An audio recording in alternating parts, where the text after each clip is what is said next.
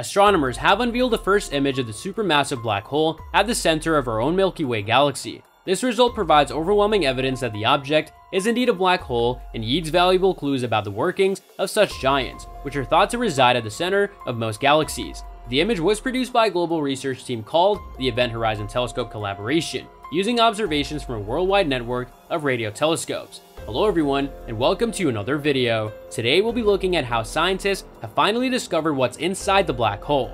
Yeah, you heard it right. So, let's start our video. The image is a long-anticipated look at the massive object that sits at the very center of our galaxy. Scientists had previously seen stars orbiting around something invisible, compact, and very massive at the center of the Milky Way. This strongly suggested that this object, known as Sagittarius A star or Sag star, is a black hole, and today's image provides the first direct visual evidence of it. Although we cannot see the black hole itself because it's completely dark, glowing gas around it reveals a telltale signature. A dark central region called a shadow, surrounded by a bright ring-like structure. The new view captures light bent by the powerful gravity of the black hole, which is 4 million times more massive than our sun. We were stunned by how well the size of the ring agreed with Einstein's theory of general relativity, said EHT project scientist Jeffrey Bauer from the Institute of Astronomy and Astrophysics, Academia Sinica, Taipei. These unprecedented observations have greatly improved our understanding of what happens at the very center of our galaxy, and offers new insights on how these giant black holes interact with their surroundings. The EHT team's results are being published today in a special issue of the Astrophysical Journal Letters. Because the black hole is about 27,000 light years away from Earth, it appears to us to have about the same size in the sky as a donut on the moon. To image it, the team created the powerful EHT, which linked together 8 existing radio observatories across the planet to form a single Earth-sized virtual telescope. The EHT observed Sag star on multiple nights, collecting data for many hours in a row, similar to using a long exposure time on a camera. The breakthrough follows the EHT collaboration's 2019 release of the first image of a black hole, called M87, at the center of the more distant Messier 87 galaxy. The two black holes look remarkably similar, even though our galaxy's black hole is more than 1,000 times smaller and less massive than the M87.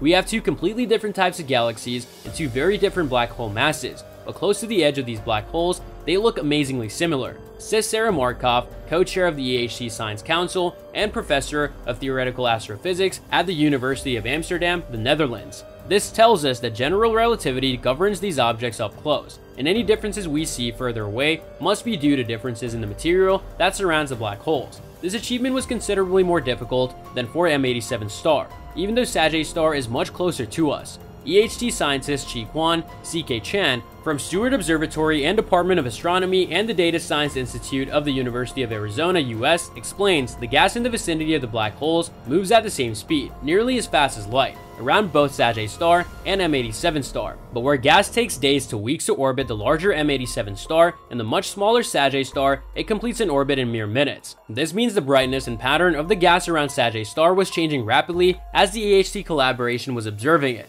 A bit like trying to take a clear picture of a puppy quickly chasing its tail. The researchers had to develop sophisticated new tools that accounted for the gas movement around Sag star, while M87 star was an easier, steadier target. With nearly all images looking the same, this was not the case for Sag star. The image of Sag star's black hole is an average of the different images the team extracted, finally revealing the giant lurking at the center of our galaxy for the first time.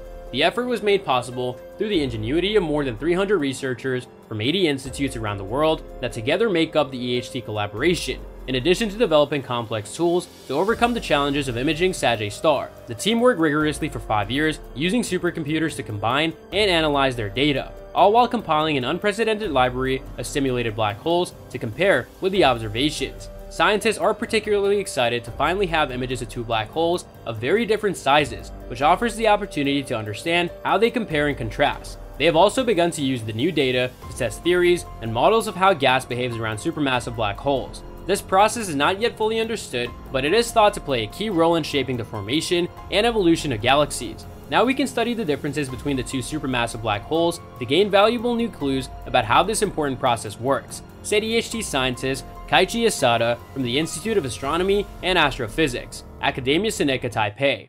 We have images for two black holes, one at the large end and one at the small end of the supermassive black holes in the universe, so we can go a lot further in testing how gravity behaves in these extreme environments than ever before. Progress on the EHT continues. A major observation campaign in March 2022 included more telescopes than ever before. The ongoing expansion of the EHT network and significant technological upgrades will allow scientists to share even more impressive images as well as videos of black holes in the near future. And that's all for today's video. What are your thoughts on this? Let me know in the comments section down below. I hope that you found this video interesting, and if you want to see more videos like this, please consider subscribing to my channel. See you in the following video with some more of the latest updates, and until then, stay tuned.